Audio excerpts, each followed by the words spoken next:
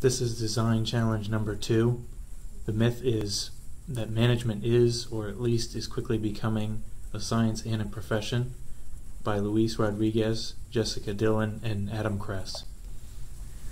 The CEO of a company wants to create a new line of products. He tells the manager, "I want 10,000 units of smartphones by tomorrow."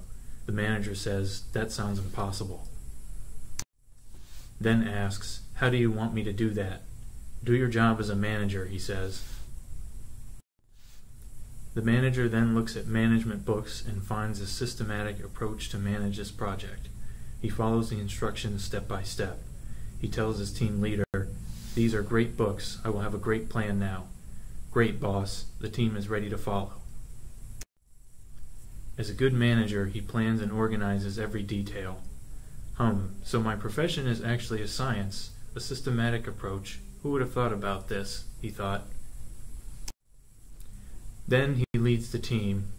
"Let us go, follow my lead," he says. "Yeah, let's do this," says the team leader. The subordinates followed the plan successfully and created and packaged the products. "This is working," says the team leader.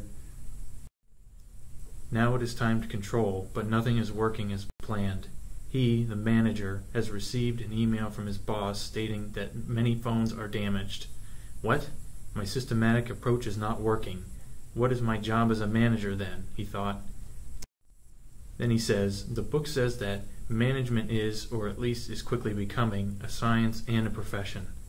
But how this can be a profession or science if we never know what to do," says the team leader.